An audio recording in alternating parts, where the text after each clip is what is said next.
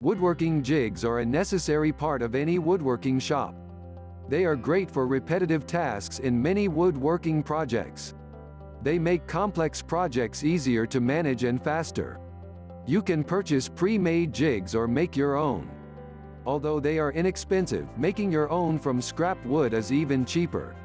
Depending on the type of projects you like to do, you will need a variety of different jigs.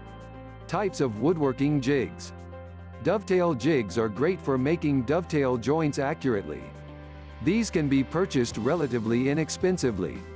Another option is to make your own dovetail jig. You can find templates for making your own jigs on the internet or in most stores that sell woodworking supplies. Many of these templates allow you to make up to 12 different size jigs.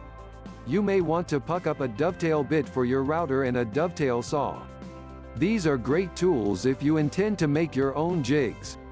Templates allow you to make variable spaced or fixed dovetails for a variety of projects, including cabinets, drawers and small boxes. Some systems come with bits and templates together in one kit. These save money compared to purchasing the components separately.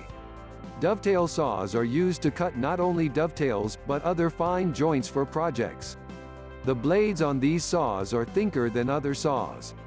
This allows for greater accuracy.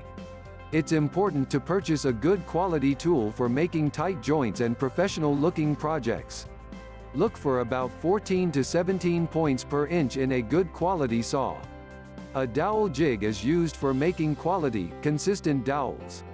If you are using a thick timber, get a self-centering jig for better accuracy. There are a variety of sizes from 1/4 to 1/2 inch.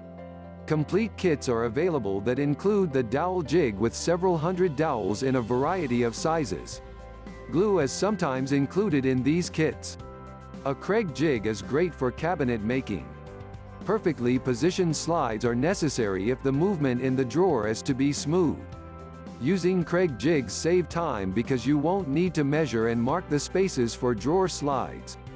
These make it easier to mount metal drawer slides. They can be used for center, bottom or extension mounted drawers. This is an inexpensive, yet versatile piece of equipment. Making woodworking jigs yourself. Making your own woodworking jigs saves money and supplies. Use inexpensive materials and scrap pieces of plywood for making your own jig. Since you use the jigs for one project only, you don't want to spend much on materials. If you plan to reuse your jigs, use a stronger hardwood to make them. You can find instructions for making your own jigs in woodworking books or magazines. Instructions are also available on the internet. You can print these out for future reference. Consider getting a good binder to keep your jig making instructions organized in your workshop. Using plastic page covers will protect the instructions from getting dirty, ripped or damaged.